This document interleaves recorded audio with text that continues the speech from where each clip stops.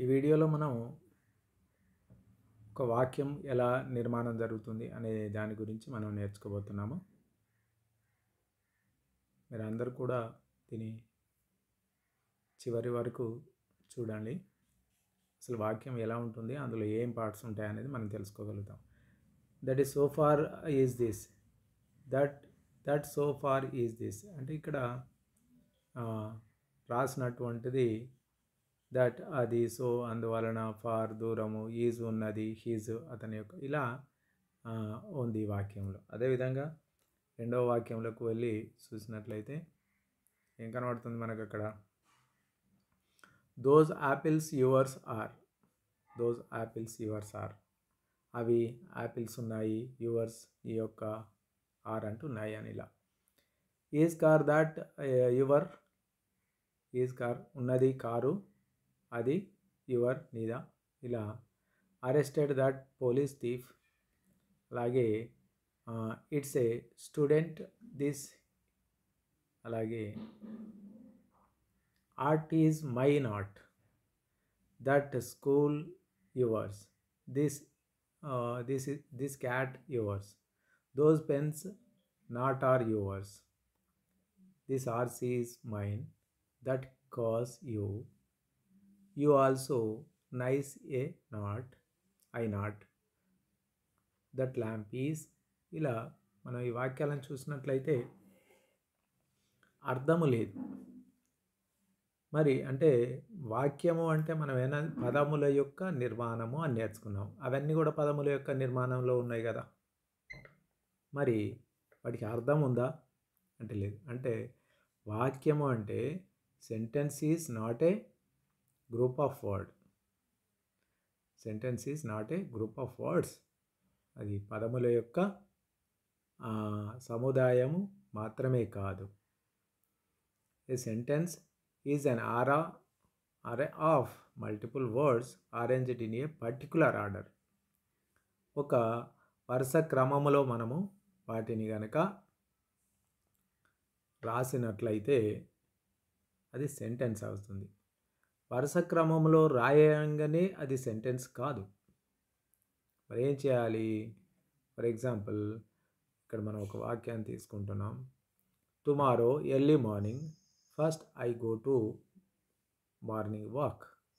రేపొద్దున నేను మొదట మార్నింగ్ వాక్కు వెళ్తాను. ఇప్పుడు దీంట్లో మనకు అర్థం ఉంది. టుమారో ఎర్లీ మార్నింగ్, రేపు పొద్దున ఉదయం, రేపు ఉదయం ఫస్ట్ మొదటగా I go to morning walk అంటున్నాం. అంటే ఇంకా ఇక్కడ ఏంటి అర్థం ఏంటిది అంటే it has to be complete in it self and should Conway meaning. దీంట్లో మనకి ఏమర్థమవుతుంది? దాంట్లో అర్థము అనేది ఉండాలి. అంటే sentence is not a group of words, also it should be give complete meaning. It can express A general idea, మనం ఏదైతే అనుకుంటున్నామో ఒక జనరల్ ఒక స్టేట్మెంట్ సాధారణ అర్థాన్ని ఇస్తుంది. లేకపోతే పోజ్ ఏ క్వశ్చన్, అంటే అది ప్రశ్న రూపంలో అయినా అడిగే అంటే ప్రశ్నించేటటువంటి వాక్యమైనా కావచ్చు. Or argument, it provides A suggestion, ఒక సలహా ఇచ్చేటటువంటిది కావచ్చు. ఇట్ మేక్ అన్ ఆర్డర్ కావచ్చు, లేదా ఇట్స్ ఏ రిక్వెస్ట్ కావచ్చు. అండ్ సో మచ్ మోర్, ఇలాంటి ఇంకా చాలా ఏవైనా మనం ఈ వాక్యాలలో మనం చూస్తుంటాం. And another example, I don't wash the dishes today. ఈరోజు నేను డిషెస్ వాష్ చేయలేదండి. అంటే ఇక్కడ కూడా మీనింగ్ ఉంది. It has a meaning. Why? A sentence that has only sometimes one verb. ఇక్కడ మనం చూసినట్లయితే I don't wash the dishes today. ఇక్కడ వాష్ అనే ఒక వర్బ్ను వాడాం. అదేవిధంగా రెండవ దాంట్లోకి వచ్చినట్లయితే ఇక్కడ కూడా we see them every week, చూస్తున్నాం. ఇందులో కూడా ఒకటే వర్బ్ ఉన్నది. సో ఇలాంటి ఒకే వర్బ్ ఉన్నటువంటి ఏవైతే సెంటెన్స్లు ఉన్నాయో అలాంటి వాటిని ఏమంటామంటే సింపుల్ సెంటెన్స్ అని అంటాం. A sentence that has only one verb is called simple sentence. Mainly, a simple sentence consisting of one independent clause only. It has only one independent clause. What is the clause? We will discuss further. అదేవిధంగా ఇంకోటి, when does the train usually leave? When does the train usually leave? ఎప్పుడు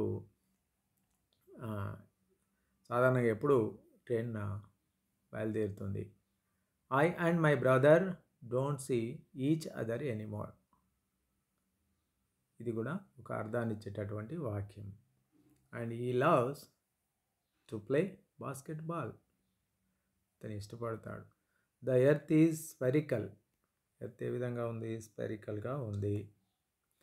right. The wolf ate steak at the zoo. She doesn't use a computer. It snows a lot in winter in Russia. ఇలా మనం ఈ వాక్యాలన్నింటినీ చూస్తుంటే ఎలా ఉంది అంటే, ఏ sentence can be divided. ఇక్కడ మనకు రెండు కనబడుతున్నాయి కదా.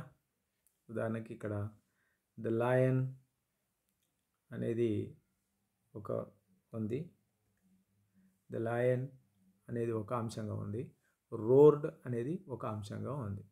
ఏ sentence can be divided into two హాఫ్స్, అంటే రెండు భాగాలు, టూ పార్ట్స్గా విభజించబడ్డాయి. విభజించితే ఏమవుతుంది చూద్దాం. ఏ sentence can be divided into two హాఫ్స్, two parts. The complete subject here the line అనేటటువంటిది ఏదైతుందో, the complete subjects is made of all the words that tell who are what the sentence is about. Who are what sentence is about. ఈ వాక్యము దేని గురించి చెప్పబడుతుంది అంటే, road ఏంది? The line. అంటే ఆ రోడ్ అనేది దేని గురించి ఇక్కడ ఉంది అన్నప్పుడు, ఎవరు కానీ ఏమిటి కానీ అని అడిగినప్పుడు ద లైన్ అని తీసుకుంటాం. అంటే ద లైన్ అనేది ఏంటి? ఇక్కడ సబ్జెక్ట్ అవుతుంది, ద సబ్జెక్ట్ అవుతుంది. ఈ సబ్జెక్ట్ తర్వాత ఉన్నటువంటి పార్ట్ అంటే కూడా దాన్ని ప్రెడికేట్ అని అంటాం. The complete predicate indicates the verb and all the words that tell about what happened in the sentence. What happened in the sentence. ఇక్కడ సబ్జెక్టును పక్కకు పెట్టి రిమైనింగ్ అంతా చూసినట్లయితే అసలు ఏం జరుగుతుందో అనేది, సబ్జెక్టు చేసేటటువంటిది ఏంటిదో మనకు రిమైనింగ్ పార్ట్ అంతా తెలియబడతాయి.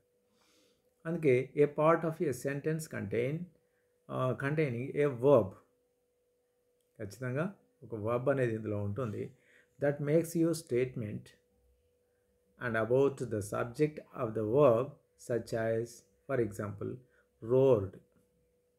For example here is road. అందులో వర్బ్ ఉంది.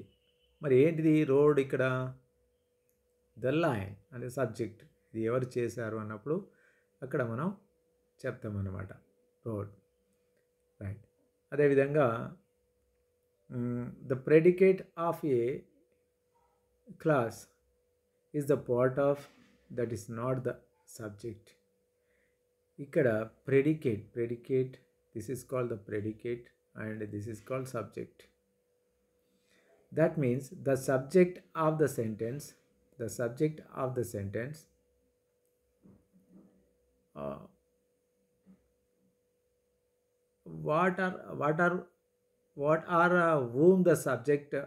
whom the sentence about is called remaining.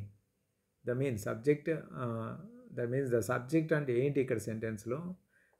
ఆ వాక్యము అనేది whom the sentence about, అంటే దేని గురించి ఆ సెంటెన్స్ ఉన్నది అనేటటువంటి చెప్పేదే subject. In the sentence next number 2 you can see in the sentence he writes well. In the sentence he writes well, the he means what? The word he is the subject and writes is the verb, and well, verb plus well అనేది ఏదైతే ఉందో that is called remaining. ఇక్కడ మనం he అని తీసుకున్నాం కదా, he తర్వాత ఉన్నటువంటిదంతా కూడా ఏంటిది, ప్రెడికేట్ అవుతుంది. హీ అనేది సబ్జెక్ట్ అవుతుంది, రైట్స్ వెల్ అనేది ప్రెడికేట్ అవుతుంది. Okay, this is the part. Here is the 2 parts. మనం ఏమైనా 2 పార్ట్స్గా చేసుకుంటే అందులో subject part and remaining part అంతా కూడా మనం, రిమైనింగ్ ఏది ఉందో అది మొత్తం కూడా దాన్ని మనం ప్రెడికేట్ అంటాం. Predicate is the part of the sentence at the class that tells what the subject is doing. Subject ఏం చేస్తుంది అనేది చెప్తుంది అని అనుకున్నాం మనం. What the subject is doing here. And the next one C enjoys. C enjoys. C అంటే subject, remaining enjoys going to the cinema. Cinema చూడడానికి ఆమె చాలా ఎంజాయ్ చేస్తుంది. అంటే సి అనేది ఏంటి, సబ్జెక్టు, రిమైనింగ్ అంతా కూడా ప్రెడికేట్ అవుతుంది. అదేవిధంగా నెక్స్ట్ తీసుకున్నట్లయితే the girl in the blue dress arrive late. ఇక్కడ ద గర్ల్ అనేది ఎవరు, ఎవరైతే లేట్ వచ్చారు అని చెప్పుకుంటున్నామో ఆ గర్ల్ గురించి మనం ఇక్కడ మాట్లాడుతున్నాం. ఆమె subject, remaining in the blue dress arrive late. This is called predicate. మనం ప్రెడికేట్లో ఏముంటుంది, వర్బ్ ఖచ్చితంగా ఉంటుంది అని అంటున్నాం. And how do we know that, how do we understand that predicate? The predicate of a sentence describes either what the subject is doing or the state of the subject. How do we find a predicate? Now see, predicate అంటే ఏం చెప్తున్నాం మనం, the predicate of a sentence, it is describes either the part of the subject, what is it doing, అది ఏం చేస్తుంది, and the state of the subject, దాని యొక్క స్థితి ఏంటి ఇక్కడ అనేది చెప్పడానికి మనం ప్రెడికేట్లో దాని వివరణ ఉంటుంది. So the predicate must always contain a verb, but it can also include objects either direct or indirect. ఇక్కడ మనం ఏం చెప్తున్నాం అంటే కొన్ని ఎగ్జాంపుల్ ఏమంటున్నాం, how do we find a predicate, ఎలా కనుక్కోవాలో తెలుసుకుందాం. రైట్, ఫర్ ఎగ్జాంపుల్ ఇక్కడ the son was shining brightly అంటే ఇందులో ఏముంటుంది అంటున్నాం, అది డైరెక్ట్గా ఉండొచ్చు, ఇండైరెక్ట్గా ఉండొచ్చు, ఆబ్జెక్ట్స్ కూడా అని అంటున్నాం. The predicate must always contain a verb. ప్రెడికేట్లో ఖచ్చితంగా వర్బ్ ఉంటుంది, but it can also includes objects కూడా ఉంటాయి. వర్బ్ ఉంటుంది, ఆబ్జెక్ట్స్ ఉంటాయి, ఐదర్ డైరెక్ట్ ఆర్ ఇండైరెక్ట్ రూపంలో అవి ఉంటాయని మనం తెలుసుకోవచ్చు, దీని ద్వారా తెలుసుకోవచ్చు. And different types of modifiers such as adverbs, prepositional phrases are objects కూడా ఉంటాయి. Here the example, the son was shining brightly. The sun, what is here, the sun is మనకి సబ్జెక్ట్ అవుతుంది. Was shining brightly. ఇక్కడ మనం brightly అనే దేని గురించి చెప్తుంది, ఆ వెలుతురు గురించి చెప్తుంది. వెలుతురు ఎలా ఉన్నది అనేటటువంటిది చెప్తుంది కాబట్టి ఇందులో క్వాలిఫై చేస్తుంది, దాన్ని క్వాలిఫై చేస్తుంది. ఇట్ మాడిఫైస్ అని అంటున్నాం, అడ్వర్బ్. ఇక్కడ షైనింగ్ను బ్రైట్లీ అనేది మాడిఫై చేస్తుంది కాబట్టి దాన్ని అడ్వర్బ్ రూపంలో ఉంది అని అంటున్నాం. The dogs were barking loudly. The dogs were barking, అవి మరుగుతూ ఉంటాయి, మరుగుతూ ఉండేనప్పుడు. అయితే లౌడ్లీ అంటే ఏంది, గట్టిగా మరుగుతున్నాయి, మరుగడాన్ని క్వాలిఫై చేస్తున్నాయి కాబట్టి, అంటే వర్బును ఇది లౌడ్లీ అనేది క్వాలిఫై చేస్తుంది కాబట్టి లౌడ్లీ అనేది ఏంటి ఇక్కడ అడ్వర్బ్ అని అంటాం. ద ప్రెటీ గర్ల్, ఇక్కడ ప్రెటీ గర్ల్ అంటే ఏంటిది, ఇక్కడ సబ్జెక్ట్ అవుతుంది. Was wearing A blue frock. Wearing A blue frock ఏంటిది, ఇక్కడ వియర్ అనేదాన్ని ఇక్కడ బ్లూ అనేది ఏం చేస్తుంది, ఎలాంటిది తొడుక్కుంది అని చెప్తుంది ఇక్కడ. సో ఇక్కడ ద ప్రెటీ గర్ల్ అనేది సబ్జెక్ట్ అవుతుంది, రిమైనింగ్ అంతా కూడా ఆబ్జెక్ట్ అవుతుంది. ఇలా మనం ప్రెడికేట్ అవుతుంది. సబ్జెక్టును ప్రెడికేట్ను ఎలా గుర్తించాలన్నది ఇలా చూసుకుంటాం. My younger brother, yes subject, and remaining is the serves in the army, predicate. Rama is subject and walk to the store is the predicate. After lunch తర్వాత I will call my father, I will call my father after lunch. So I అనేది ఏంటి ఇక్కడ? I అనేది మనకి subject అవుతుంది. This is the subject. And you are a great singer. నీవు, ఇక్కడ నీవు అనేది సబ్జెక్ట్ అవుతుంది. Right. Stridhan swarm in the pool all day. ఎవరు అన్నప్పుడు సబ్జెక్ట్. ఎవరు సబ్జెక్ట్ ఇక్కడ? శ్రీధన్. Remaining predicate. ఓకే, మనం ఇప్పుడు సబ్జెక్ట్ అండ్ ప్రెడికేట్ అంటే ఏంటిదో తెలుసుకున్నాము. తర్వాత వీడియోలో పూర్తిగా ఒక వాక్యంలో ఏముంటాయి, సబ్జెక్ట్ ప్రెడికేట్ ఉంటుంది, ఆ వాక్యాన్ని మనం ఎలా నిర్మాణం చేయొచ్చు, మనం నిర్మాణం చేయడం తెలుసుకుంటే మాట్లాడడం అనేది తెలుస్తుంది. మరి ఇందులో మీరు గమనించినట్లయితే, ఏది గమనించినప్పుడు కూడా ప్రతి దాంట్లో ఎలా ఉంది అని అంటే, మనం తీసుకున్న ప్రతి ఎగ్జాంపుల్ ఒకసారి గమనిద్దాం. Tomorrow early morning, tomorrow early morning, రేపు పొద్దున అని అన్నాం. ఇక్కడ వచ్చాం.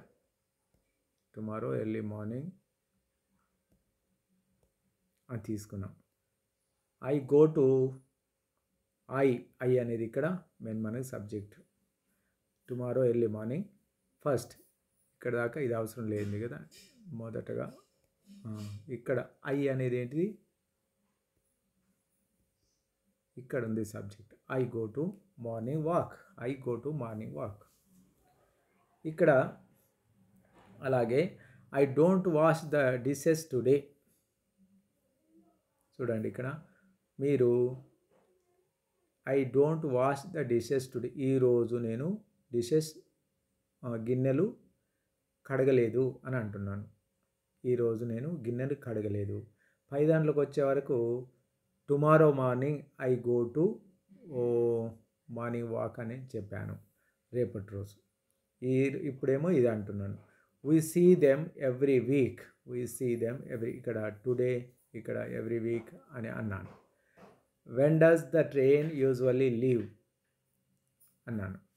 అలాగే I and my brother don't see each other anymore అన్నాను. తర్వాత he loves to play basketball, the earth is spherical, the wolf ate a stick at the zoo, she doesn't use a computer, it snows a lot in winter in Russia, the lion roared, గట్టిగా అరిచింది lion. he writes well, she enjoys going to the cinema, the girl in the blue dress arrived late. ఇవన్నీ మనం గమనించినట్లయితే ఇందులో subject ఉంది, predicate ఉంది, ప్రెడికేట్లో verb ఉంది. ఆ వర్బ్ను తీసేస్తే మిగిలిందంతా కూడా మనకి ఏమవుతుంది ఒకసారి ఇక్కడ గమనిద్దాం.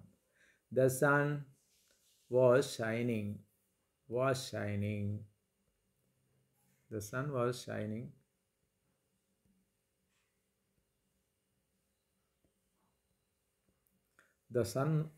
The sun was shining brightly. అట్లాగే the dogs were barking. The pretty girl was wearing. My younger brother serves. వర్బ్ను వేరు చేస్తున్నాం మనం. Rama walked.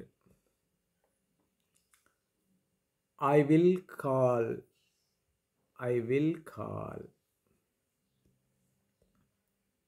I will call. Will call. You are a great singer. You are. Sridhan swam. ఇక్కడ మనం చూడండి, గమనిద్దాం. అలాగే మీద పైనుంచి కూడా చూద్దాం. టుమారో ఎర్లీ మార్నింగ్ అని తీసేసాం, దీన్ని పక్క పెట్టాను, రేపటి రోజు అనేది. ఐ గో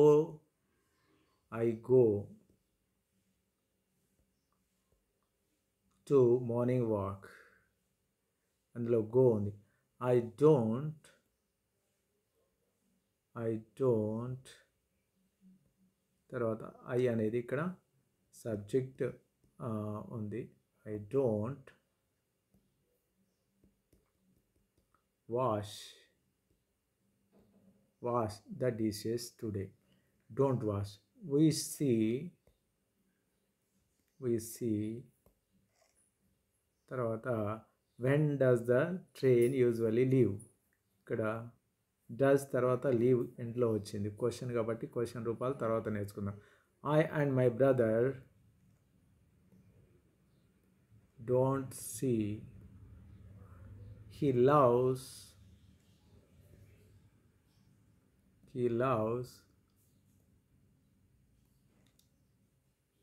he అనేది subject to play basketball. The earth is అనేది ఇక్కడ వర్బ్గా ఉంది. ద వోల్ఫ్ అనేది subject and at is verb. she doesn't use, అలాగే it snows a lot.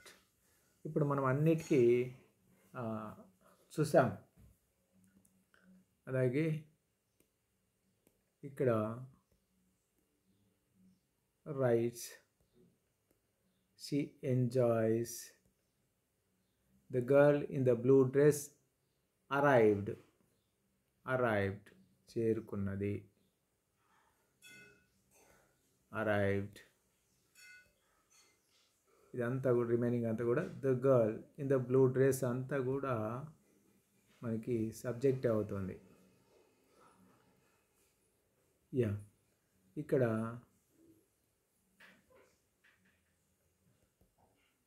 Okay right. ఇప్పుడు వీటన్నిటిలో ఉన్నటువంటి ఒకసారి ఎలా ఉంది ఈ వాక్యాలు అన్నది గమనిద్దాం.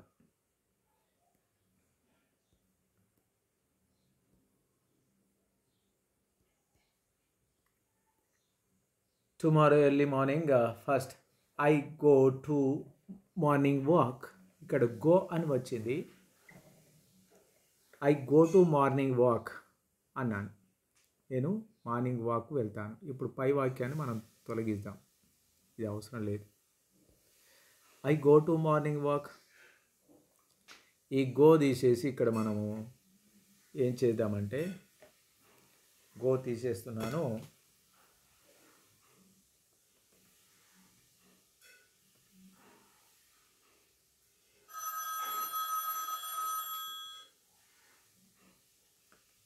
వెంట్ పెట్టాను. I go to morning walk, I went to morning walk. నేను మార్నింగ్ వాక్ వెళ్ళి తిని. I went to morning walk అంటే నేను మార్నింగ్ వాక్ వెళ్ళి తిని. ఇప్పుడు నేను మార్నింగ్ వాక్ వెళ్తాను, I shall go. I shall go అంటే నేను మార్నింగ్ వాక్ వెళ్తాను అని అర్థం. అంటే అక్కడ ఇంతకుముందు ఐ గో టు అన్నాము, ఐ వెంట్ టు అన్నాము, ఇప్పుడు ఐ షెల్ గో టు అంటున్నాం. అంటే ఇంకా ఫ్యూచర్లో జరిగేటటువంటి పనికి మనం ఐ షెల్ గో టు అంటున్నాం. రైట్. ఈసారి దీన్ని ఇదే వర్బ్ మనం ఇలా రాద్దాం. ఈజ్ అన్నప్పుడు గోయింగ్ అని అంటాం. ఈజ్ గోయింగ్ అనేది ఎట్లా వస్తుంది అనేది తర్వాత వీడియోలో నేను చాలా క్లియర్గా చెప్తాను. ఈజ్ ఇక్కడ ఐ ఓన్ సబ్జెక్ట్ అయి ఉన్నప్పుడు మనం యామ్ రాయాలి. I am going to morning walk అంటే ఐ ఆమ్ గోయింగ్ అంటే ఏంది, ప్రెజెంట్ యాక్షన్. అంటే యామ్ వాడినట్లయితే ఒకటే గుర్తుపెట్టుకోవాలి. అక్కడ యామ్ అని ఎప్పుడు అంటామనంటే ఇప్పుడు మనం చేసేటటువంటి పని గురించి మాట్లాడాలి. ఇప్పుడు నేను మార్నింగ్ వాక్ వెళ్తున్నాను అని అర్థం. ఇప్పుడు నేను మార్నింగ్ వాక్ వెళ్తున్నాను అంటే పని నడిపిస్తున్నది. అగో చూడకు బస్సు వెళుతున్నది అంటే పోతున్నది. అంటే యామ్ అని వాడినామంటే ఆ పని యాక్షన్లో ఉంది అంటే జరుగుతూ ఉన్నది అన్నప్పుడు యామ్ అని వాడాలి. ఐ ఆమ్ ఈటింగ్ అంటే నేను తింటూ ఉన్నాను. ఐ ఆమ్ గోయింగ్ అంటే నేను వెళ్తూ ఉన్నాను అని చెప్పడానికే ఈ యామ్ అనేది వాడాలి. అంటే ఇక్కడ ఐ ఉంటే యామ్, ఈజ్, ఆర్. అంటే ఫర్ ఎగ్జాంపుల్ ఇక్కడ నేను ఐ తీసి ఏం పెడుతున్నాను, యూ పెట్టాను. మరి యూ ఉన్నప్పుడు ఇక్కడ ఏం వాడాలి అంటే చేంజ్ చేసుకోవాలి. ఏంటిది, యు ఆర్ అనాలి. You are going to morning walk. You are going to నువ్వు మార్నింగ్ వాక్ వెళ్తున్నావు అంటే నేను ఆయన చూపెట్టి నేను మాట్లాడుతున్నా అని అర్థం. అది గుర్తుపెట్టుకోవాలి. Right, you are going to morning walk. Yeah, అట్లాగే ఆర్, ఈజ్, యామ్, ఆర్ అని ఇక్కడ పెడితే మనకు అక్కడ సబ్జెక్టుని బట్టి ఉంటుంది. అదేవిధంగా ఈ ఆర్ తీసేసి నేను వర్ పెట్టాను. You are going to morning walk. ఈ వర్ గోయింగ్ టు అంటే ఏంది, నువ్వు వెళ్తూ ఉన్నావు, నువ్వు మార్నింగ్ వాక్ వెళ్తూ ఉన్నావు, కానీ ఇప్పుడు కాదు. ఇంతకుముందు నేను చూసినప్పుడు నువ్వు మార్నింగ్ వాక్ వెళ్తున్నావు. నిన్న నేను అక్కడ ఉన్నా కదా, అప్పుడు నువ్వు మార్నింగ్ వాక్ వెళ్తున్నావు. You are going to morning walk. నువ్వు అవును, నేను నిన్ను మాట్లాడిద్దామని అనుకున్నా కానీ నువ్వు మార్నింగ్ వాక్ వెళ్తున్నావు, అందుకే పోనీలే అని నిన్ను పిలవలేదు అని అంటారు. అంటే వర్, ఇప్పుడు యామ్ అంటే ఇప్పుడు వెళ్తున్నాను, వర్ అంటే నేను అప్పుడు వెళ్తున్నాను. నువ్వు చూసినప్పుడు నేను మార్నింగ్ వాక్ వెళ్తున్నాను, నువ్వు చూసినప్పుడు నేను అరటి పండ్లు తింటున్నాను, నువ్వు చూసినప్పుడు నేను అతనితో మాట్లాడుతున్నాను. అంటే ఆ టైంకు జరిగేటటువంటి పని. అదే ఎప్పుడు నిన్న నడుస్తూ ఉన్నది. వర్ వాజ్ పెట్టినామంటే దాని అర్థం ఏంటంటే అప్పుడు నిన్న చేసినటువంటి పని, నిన్న ఎవరి కళ్ళ ముందు ఏదో ఒక యాక్షన్ జరుగుతున్నటువంటి పని. రైట్, ఇక్కడ ఇలా ఫర్ ఎగ్జాంపుల్ ఈసారి ఏం చేస్తాను అంటే ఇదే ప్లేస్లో ఐ ఆమ్ గోయింగ్ పెట్టాను కదా, ఇంతకుముందు ఐ ఆమ్ గోయింగ్ పెట్టాను, ఐ వాజ్ గోయింగ్ పెట్టాను. ఇప్పుడు అక్కడ ఐ వాడినాం కాబట్టి మరి ఏం వాడాలి దీనికి,